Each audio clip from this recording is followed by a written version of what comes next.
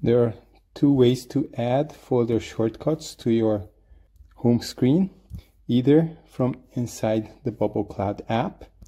Press the plus sign, select the type of folder, change the icon and the name, press here, choose which bubbles to add or start with blank, and from this system pop-up, either press add or drag the icon to your home screen, and this is the type of shortcut it's going to be, with the little Bubble Cloud icon in the lower right corner. The other option is to go to your widget drawer and select the folder from there. So here we have the widget options on the top and the 3 folder or pop-up cloud options at the bottom.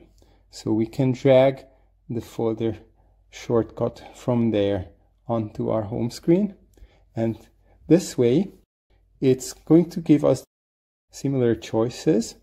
We can change the icon and the name, but when we place it, this shortcut doesn't have the Bubble Cloud icon in the corner. Let's add a few bubbles in it, in both of these. So we can change these icons, either of them, in a similar manner. You can just remove this shortcut and go into your widget drawer and place it again. After you place it, you can change the icon to whatever you would like to change it to. You can change its name to whatever, X, Y, Z.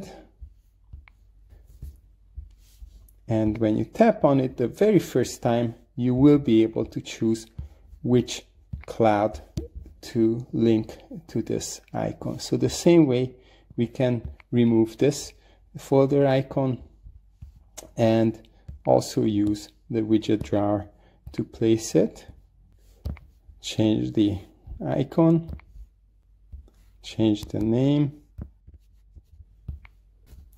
and the first time we tap on it, we can link it to the cloud we want. So here's the 2 clouds. The third option, I think is the easiest option, is to actually create a widget instead. Let me drag this here. I'm going to make it just a long widget like that, and we can add folders to this widget. Let's name this widget folder holder, and we can add folders to it. We can add app folders. We can choose the icon we want to use. So let's use this one that we used before. We link it to the 3 apps, and then we can add the other folder,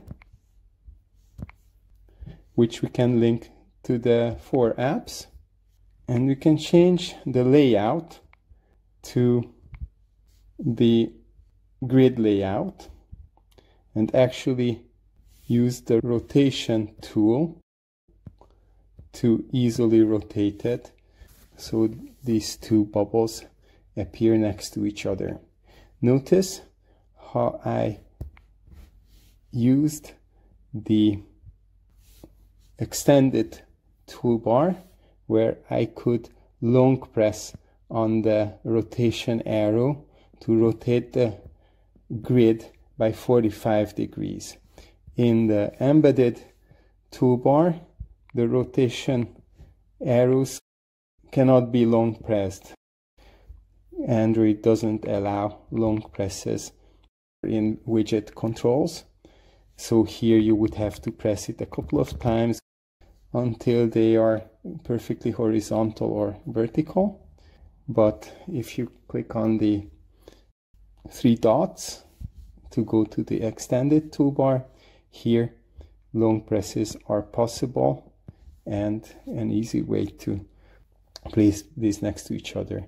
And you could add yet another folder, maybe even a contact folder with a different layout. Let's find a contact icon for this one.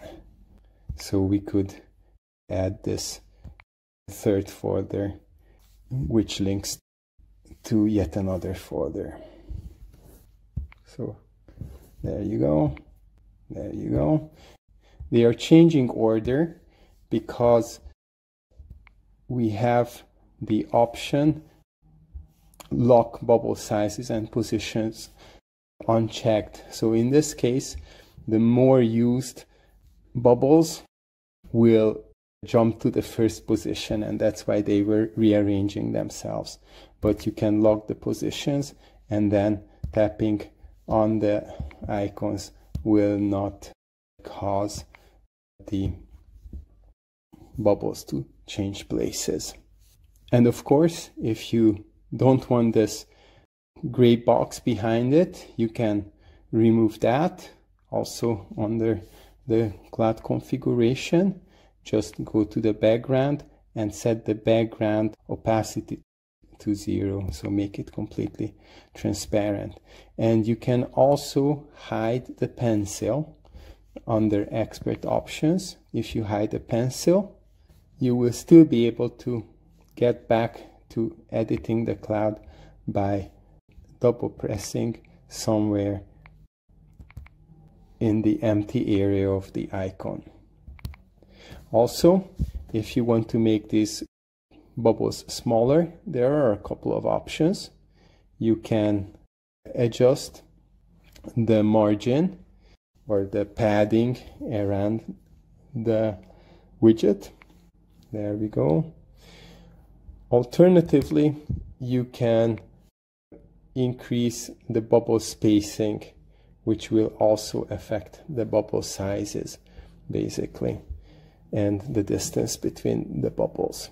So with these two options, you can probably get these bubbles to be exactly the size that you want. And the last thing I'm going to show you here is adding bubble animation. So you can press on this animation icon. It will tell you how to measure or mark the corners of the widget. You only need to view this once. So I show you how it goes. I simply drag the green to the green corner, the red to the red corner, so that little L-shaped symbol there fits into the L-shaped part of the measuring marker. And you can adjust using these little arrows and press the check mark in the center. So after this, if you tap on one of these, it's going to have this animation before opening the folder.